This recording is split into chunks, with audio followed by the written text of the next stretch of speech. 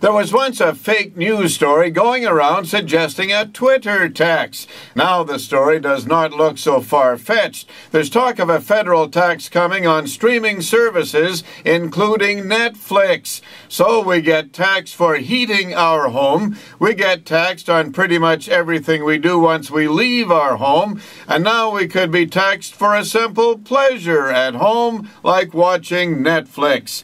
Apparently, the tax potential has always been there, hidden away in a dark corner of the tax code, but Canada Revenue has never enforced it.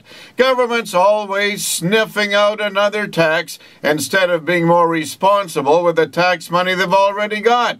And now they can see the Netflix light nowhere near the end of the taxation tunnel.